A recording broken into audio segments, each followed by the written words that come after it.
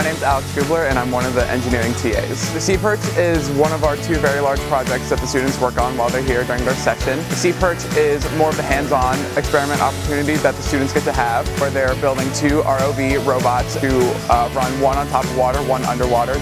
Over the course of the week, they're working on electrical circuits, building the control box from scratch by themselves, learning how to solder and how to come up with all the controls and buttons and toggle switches to make the ROVs run, where they have to make sure they're communicating to make sure that they're coming together with one successful product in the end.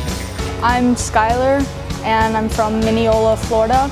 With the Perch challenge, I helped a lot with the electrical components and trying to put together and fix the control box. We worked well together, we always helped out, but we never knew who to cheer on because we split up into two separate groups to work on each robot. During the challenge, we were jumping back and forth between groups. My name is Alberto Luis Parazo Martinez and I'm from Los Angeles, California. My role in the Perch competition was a soldier, and I worked with the electrical components, and I assisted in the creation of both ROVs while making sure that all the kinks with the electrical wires were worked out.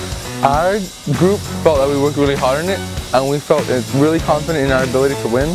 So when we got there, we were really energized and hyped for what we were about to do, and I feel we really did it exceptionally well. Well, I didn't actually know we won, so that makes me really happy, very happy. I don't actually know what to say right now.